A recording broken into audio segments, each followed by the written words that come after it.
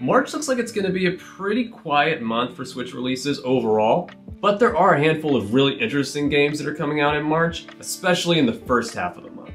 In this video, I'm going to be going over some of the games that I'm most excited about that are coming out in March, but let me know in the comments what you're excited about. I'll leave links for all the games we're talking about today in the description below. But before we get started, if you like Nintendo content, new stuff and retro stuff, consider subscribing. We put out brand new Nintendo content every week. Alright, let's check out some games. Brok the Investigator, releasing March 1st. Billed as a punch-and-click beat-em-up, Brok the Investigator tells the story of Brok, a private detective and former boxer who starts to unravel the truth behind his wife's mysterious death. Developed and published by Cowcat, the game originally released in August 2022 for the PC, but now it's making its console debut. What's really cool about this game is that you can play how you want. If you prefer playing a classic point-and-click adventure, you can do that, and you can totally slip over the combat. The art's really nice too. The character designs are based on 80s and 90s cartoons, and I think the game really nails it. The game is fully voice acted, has multiple endings, and there's enough content to keep you busy for about 15 to 20 hours for a single playthrough. Rune Factory 3 Special, releasing March 2nd. Originally released on the DS back in 2011, a remastered version of Rune Factory 3 is coming to the Switch in March. If you've ever played a Rune Factory game before, the plot's going to be familiar.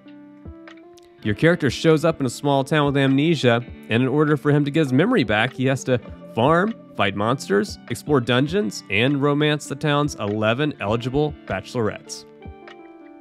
The game's been given some of the same updated treatments that Rune Factory 4 Special received for its release on Switch a while back. There are new 3D models for the characters, improved graphics, and some post-game content called Newlywed Mode. Know by Heart, releasing March 9th. Know by Heart is the latest Switch release from Ice Pick Lodge. The game was originally released in February 2022 to a lot of critical acclaim, but later this year it's making its debut on Switch. It's an action-adventure indie game that follows Misha. He's stuck in a dead-end job and living a monotonous life until his school crush comes back to town. The game's only about 5 hours long, but the story packs quite the emotional punch.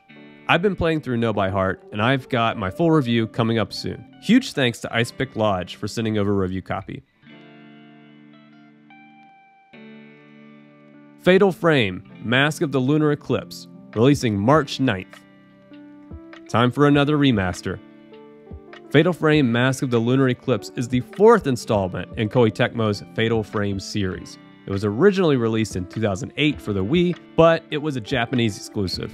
So for most of the world, this new remaster will be our first time experiencing Fatal Frame, Mask of the Lunar Eclipse. Fatal Frame is a popular Japanese horror series that takes Ghostbusting to the next level with an old-school camera obscura. Fatal Frame games mix third-person exploration with first-person shooters, except you're using this camera instead of a gun. I played through Fatal Frame Maiden of Blackwater a few years ago on the Switch, and I really enjoyed it. If you're into survival horror, give Fatal Frame a shot, so to speak. Session Skate Sim, releasing March 9th. I grew up loving the Tony Hawk games, but Session's taking skateboarding a slightly different direction.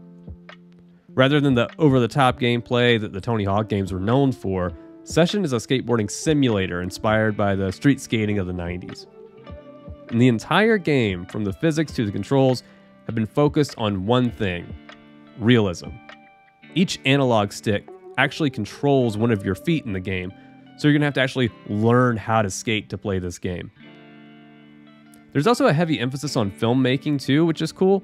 You can change the camera's lens, edit your clips, and try out different filters so you can really get that 90s skate video aesthetic. Trails to Azure, releasing March 14th. Trails to Azure was originally released on the PSP back in 2011, but in March, it's coming to the Switch. The game's the sequel to Trails from Zero, which was released on the Switch in 2022. Personally, I find it hard to keep track of the entire Trails series, which itself is part of this bigger Legend of Heroes series. What's important to know here is that Trails to Azure isn't the kind of JRPG that you can just jump into without playing the other games in the series. So if you haven't played the previous games, hold off on Trails to Azure. Which reminds me, hey, NIS America, put the Trails in the Sky trilogy on Switch already.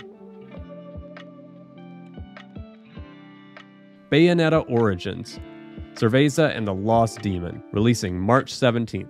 This is an entirely new installment in the Bayonetta franchise, and when we first got a look at it, it really divided some fans.